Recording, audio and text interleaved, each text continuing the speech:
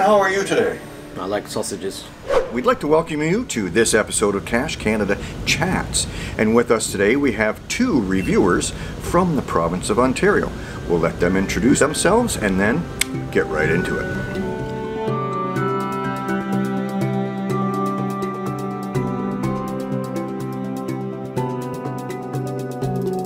So, RCA777 is my player name. My name is Roy, and reviewer name is Cache Shadow, and I've been reviewing since 2011. Sounds about right. Good morning, everyone. I'm Colin. You might know me as the Blue Quasar from the Niagara region. I review under the handle of Cache Drone. Been doing so since 2006. Yeah, 2006 sounds about right. Who's been a reviewer longer? It's really difficult to say if you're going to say longer. If you mean in length of time, I've been the reviewer longer, but in volume of handling reviews, I think Roy has certainly done his fair share. I like clicking buttons. And how did you become a reviewer? I'll start by saying the one way not to become a reviewer is to ask. Typically that is frowned upon, but the best way to become a reviewer is if you do a lot of positive things for the community, are very supportive of Groundspeak and their initiatives, work with local parks to encourage development of geocaching. Sometime in the future, you might get a tap on the shoulder. Or, if you have an abundance of spare time, and someone decides that you don't need it, you'd like to be persecuted through emails 1% of the time, praised 80% of the time, and ignored 20% of the time, and then realize you can't do math, then my mask could be a reviewer as well. What made you accept that offer? It's the best way to get back to the game that I love. I really enjoy the game. It's a great outlet for people to get off the couch and get back out into nature, but still embrace technology. And I wanted to promote the growth of that and be able to not only provide some insight, but also to see and encourage great growth of how people could be creative or enjoy expressing themselves through the hobby. Are there times that you regret becoming a reviewer? Never. No? Really? Not once. No, reviewing is actually, it's a really enjoyable hobby as a side part of the game. We see lots of creativity, lots of great player interactions. I know that there's a feeling out there that the reviewer role is very hard and complicated, and it's really not. It's maybe 1 in 100 is actually a bit frustrating, but even then it's nice to work with people through those aspects to get their things brought out to the public. You must have a great community. There must be kind of a hangout you guys do, or get-togethers. We do have a great hangout area, very similar to a lot of online forums that you may be familiar with, or Facebook groups, WhatsApp groups, any of those types of things. We have a little private reviewer community, let's just call it the Reviewer Clubhouse, that we get to share ideas or bounce things off of each other. Sometimes when we're not sure, we say, I need a second set of eyes or a third set of eyes. And you would think that it's all dry, but no, we have a lot of fun bringing up really neat stuff. It's great. So we have a private jet. It does tours and trips. There's bottle service. It's a club. It's fantastic. The pay is not great, but the vacation plan's awesome. We did get a 10% raise this year. That was nice. The 10% of nothing is... Well, there you go. Nothing. Those are your words. Who does more work? Is there one that does more work than the other? I click more buttons.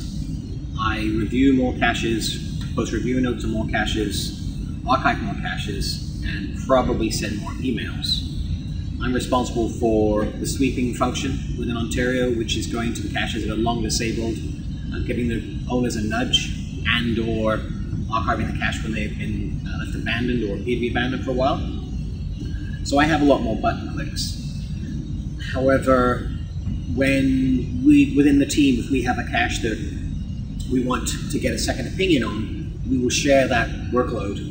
We'll get opinions from everybody else, what's what's going on, what they think we should not do. So even though I might be clicking a lot more buttons, there's a lot of interactions with other members which contribute to my end result. So there might, it's not just about the numbers of caches that you see either with a publisher or an archive. We work as a team, I would say probably more than most reviewing regions. We talk to each other frequently, sometimes about all types of cache that are in the queue, not just the quote-unquote difficult ones. It all depends. We have an opinion, we will try and come to a compromise, and then try and come up with a line in the sand or an approach. We put things in our Ontario wiki so the players can refer to it and they have a standard to go to. And that also helps keep us honest and consistent. So we might, the three of us in Ontario might say, well, should we have this as our line in the sand? And then we might compromise and come up with what the line should be. That's extra work. This may not show out in the caches themselves, but that's another example where Colin puts a lot of effort into, okay, well, how can we word this? How can we come up with this approach? This makes sense in this situation. What about this situation? So it's not just button clicking, which I do a lot of. It's a lot of discussion and really a best approach for the community. Happens all the time. It does. Actually, they normally say, please not cache drop. Pretty much. Yeah. I can see that. And honestly, sometimes it's funny, we'll get a reviewer note, it's like, hi Roy, here blah blah blah, and it's like, I'm not sure why you're assuming you're getting Roy, and that's okay. Or sometimes people will discuss stuff with me in over Gmail and then say, how do I make sure that what we've talked about carries forward? And I say, just please add a reviewer note and say, leave this for Cash Drone, leave this for Colin, and that way the other two know. And the same with Roy or the same with Tony. If we've already started working on something with someone, we'd rather a note be there so that way. It's very rare that a case comes up where somebody says, I don't want this one reviewer, because they know that even if one of us has a bit of a conflict, we will always discuss it with the other ones anyway. And yeah. If there's a series of caches, it makes sense sometimes to have that continuity. It can be challenging if someone puts 5 caches in the queue, and then on the 6th cache put, oh, this is part of the series. Because a reviewer might have grabbed the first 5 and started the review. And if they say, for example, we'd like these published on whatever day in the morning, well, if they've made an effort to make sure that's happening, then there's somebody else that's doing additional effort to do the next batch and the next batch. So it makes sense if there's a series to say, if these can be only handled as a series, and then we'll work between ourselves to hand those out. Or if you see a reviewer note on your first couple of caches from one reviewer, and you see another reviewer for the second couple, send them both a note. Say, hey, by the way, they're part of a series. If you guys want to work together or hand them over, that's great. If you handle them as is, fantastic. But it's a lot easier if you're working on a lot of caches for you to have one person to interact with, because you may have a theme, you might have the same issue on multiple caches, you might have the same change you want to make after they've been locked. For example, if you've asked for a future publish date, it's easier just to have that one point of contact. So if you express in your reviewer note when you submit your cache, this is part of the series, one of us might handle it all together. If you're working with one reviewer and you put the note in that says, this is for such and such, that's great, but if one of us isn't going to be available, another one of the team might take over. So it's more of an indicator of things being together versus a, please don't give me that person to review, because why would anybody ever want to avoid any of us? Yes, exactly. And just to add maybe a little bit more detail to what Roy said, if you're putting out a series of caches, that note that you put on the first one or the last one, please just put it on every single one. That way we don't miss it, because we tend to treat each listing on its own. Even if we see 1 of 12, 2 of 12, 3 of... We do sometimes get a little bit of what's called tunnel vision. So we look at that reviewer note, and if it says this is part of a series, that kind of gives us that second, oh, right, hang on to this one, don't move so fast.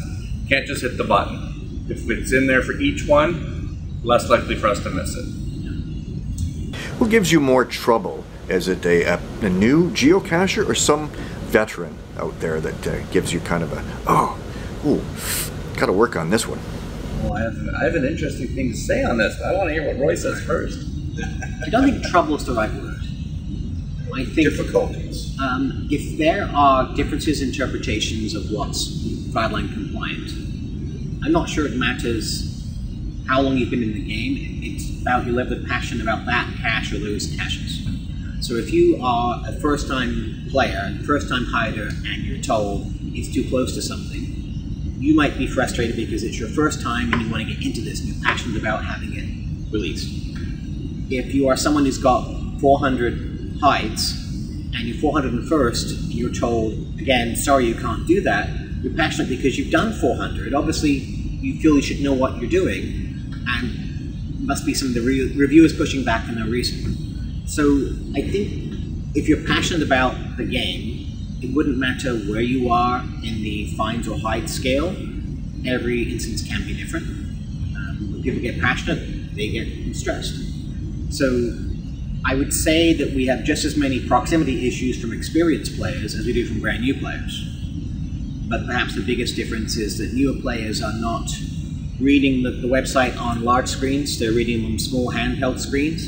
And when someone says, have you read the guidelines? Well, on a big screen, that's a few scrolls. On a small screen, that's a lifetime.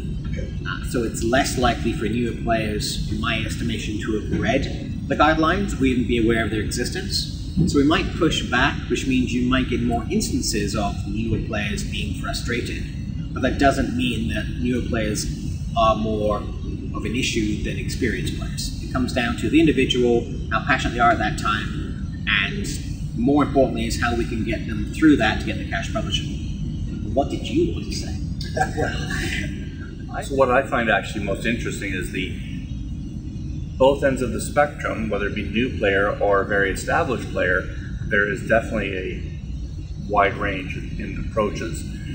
Most people who are in that been around for a while but not a really long time, they're pretty much all similar in their approach to things.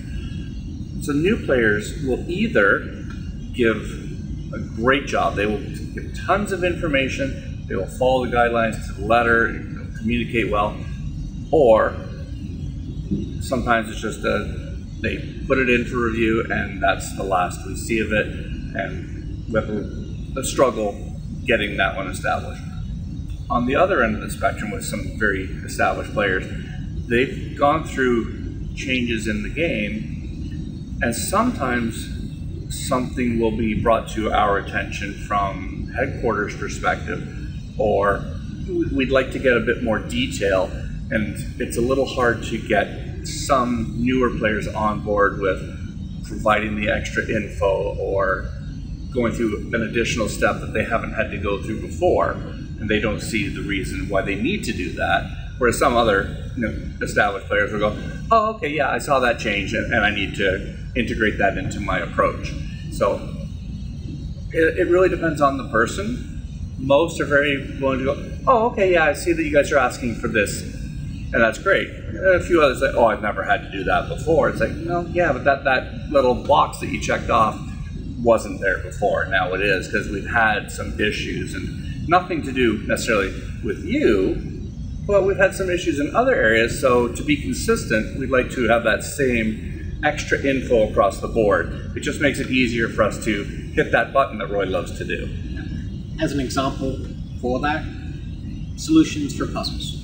It used to be you would put your puzzle on your cache page, submit for review, and we'd look at it, make an estimation, hit the button. But now we ask that folks put the solution or the method of solving the puzzle in a reviewer note before it's published. Helps the reviewer, helps the player. So many times it helps root out some mistakes that have been made or some assumptions. I would say 99% of folks are quite happy to do that. But if you've not listed a puzzle in 5 years, you might be questioning, well, why are you doing that? That's unnecessary. I've never had to do that before. Correct. Guidelines change over time, and every change that's made in the game at the back end, we attempt to integrate in the front end to give to the community. So there's always that, oh, by the way moment. And you can always take that as gently or with as much offense as you uniquely choose as an individual. We just hope folks realize we want things to be published. When we ask a question, we're actually spending more of our time as well as your time, so we can save everybody's time by just getting as much information in the reviewer note for review up front. Absolutely. What common mistakes do new geocachers make? Do you have any advice for a new geocacher publishing a geocache? In real estate, they talk about location, location, location. I guess in reviewing, it would be details, details, details. If you can explain to us what the container is, how it is placed, and where it is hidden, that goes a long way for us to publish the cache on the first time through. If you remember that anytime you post a reviewer note as a player, whatever you include in that note goes away when the cache is published. So not only can you provide puzzle solutions, information, as Colin said, about where, how, hidden, what is hidden in, but you can also add photographs to that reviewer note. And we'll see them, and will help us with the review, and they all disappear from the cache page when it's published. So as a new player, the more information, the better. Also as a new player, the more experience you have, the better your hiding experience is likely going to be.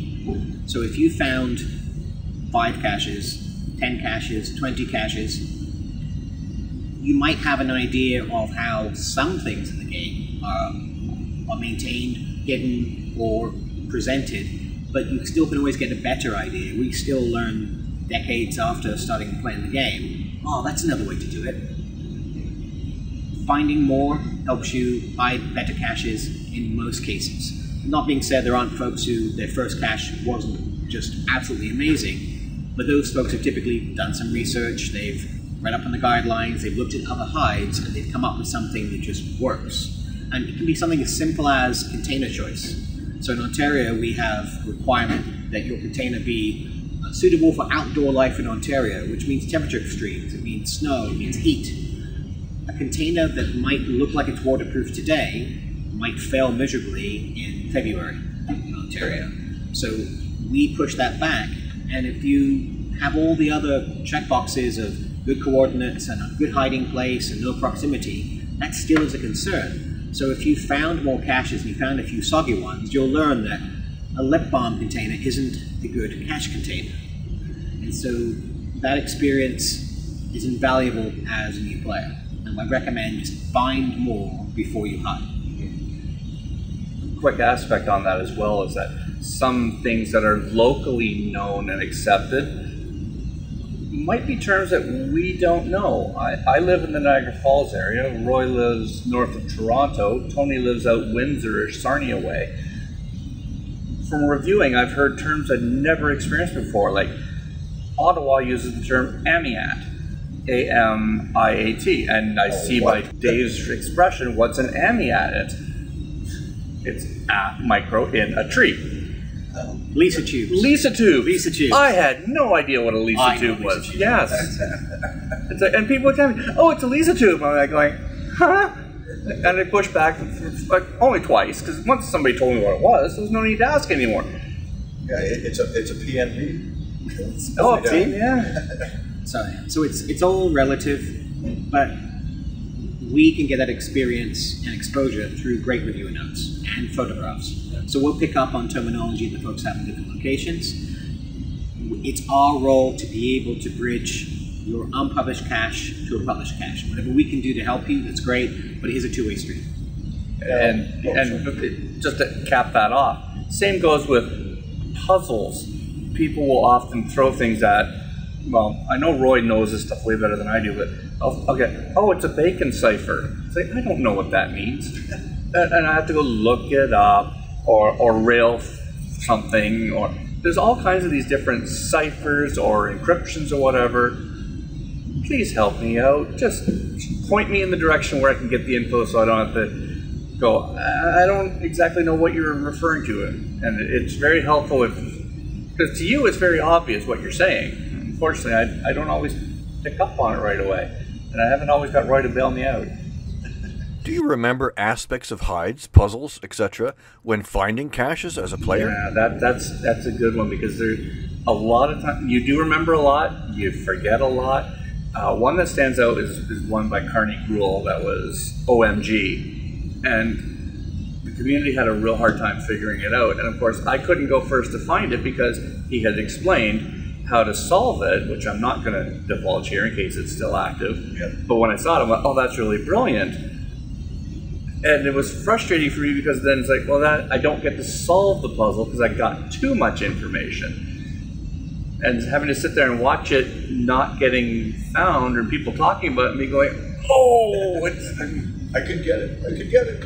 It's very rare that something is so unique that I haven't seen it before, and it would stick in my mind for being so completely unique that it would help when the guys see it. So it's either in my mind, processed and out the other ear, so to speak, or it's going to be just another one of those things that's in a certain way. And I think that I've not had cases where I've got somewhere and said, oh, I remember the lockbox combination is 1, 2, 3. I've got somewhere like, oh, I remember this is a lockbox. I've still got to go and have the fun of it.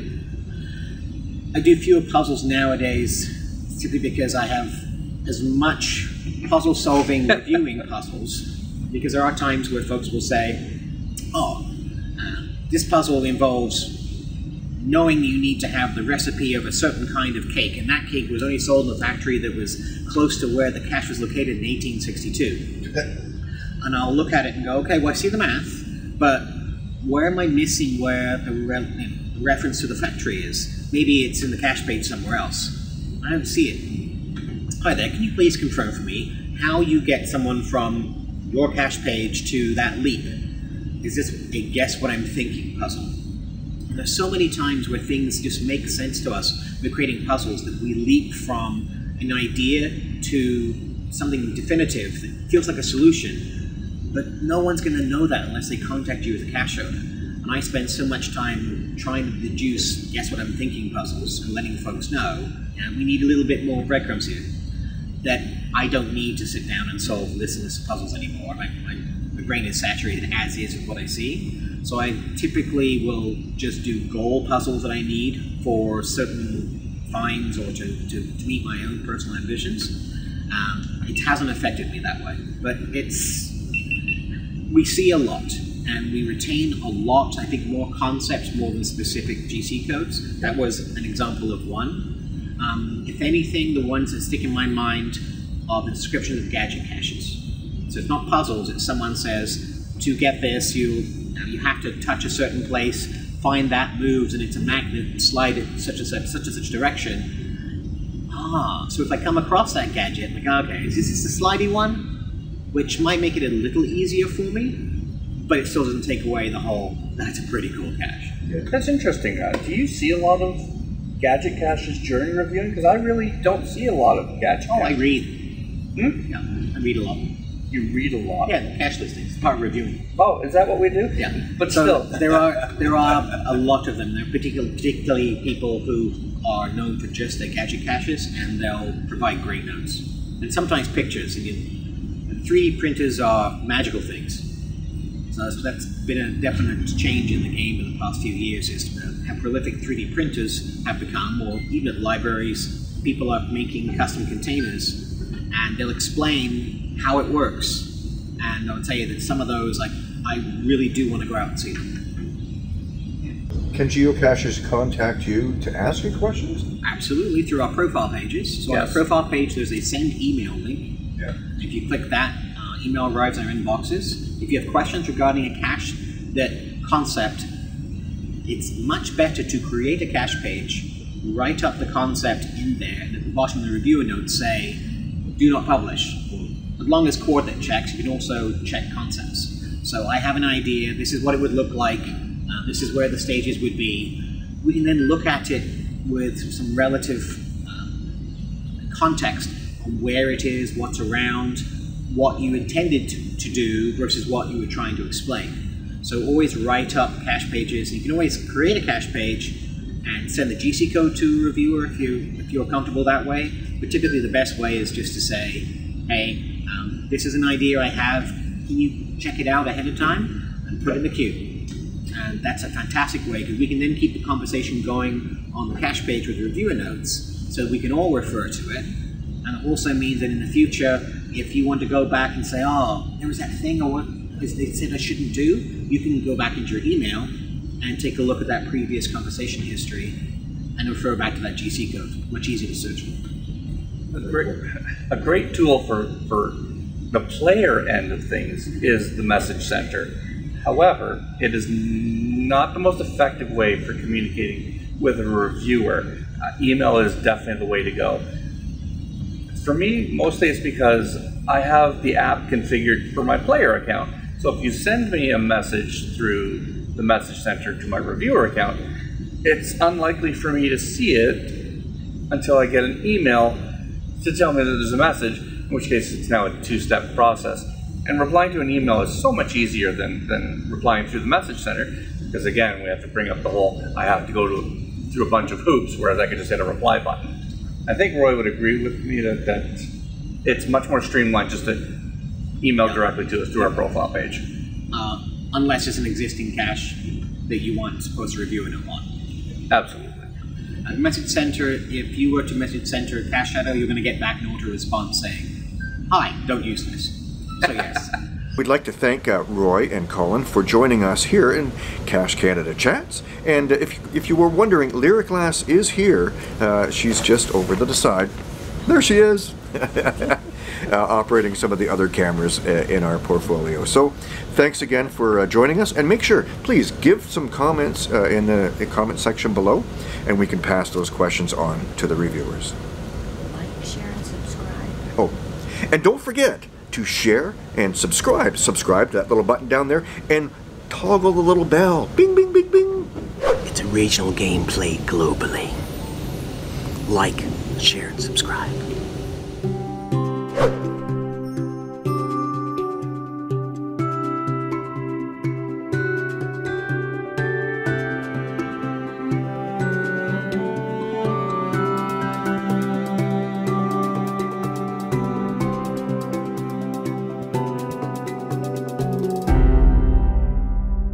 I like sausages.